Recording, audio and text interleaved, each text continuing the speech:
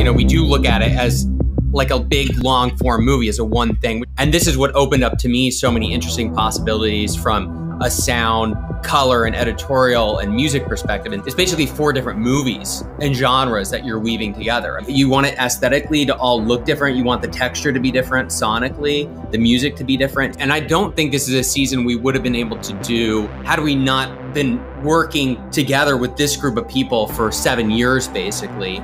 The amount of trust that they've put into all of us to do our jobs speaks volumes, and it also speaks to how things get born that you didn't think would have happened.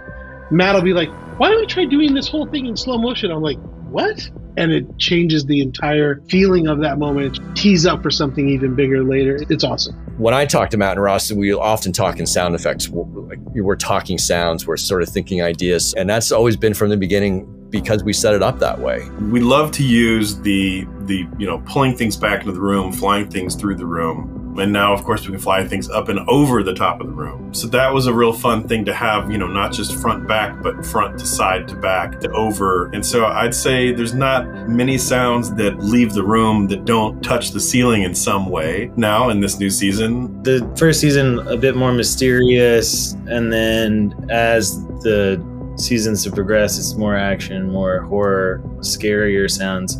Season 1, we did write a lot to scripts and a lot just based off discussion. I know the Duffers love having stuff already when they're writing or with scripts or editing, because then you can edit to it. So we try to deliver as much of that, and that's for me, that's a fun time because it's all about the creativity of just imagining sound and what these worlds and characters can sound like. We always have conversations on the stage about how nothing can ever sound kind of normal. Even from my perspective, just putting a reverb, have a slight delay in there, or just something that isn't normal, something just so everything sounds a little off. It just gives it a stylistic sound that, what we now know as the Stranger Things sound.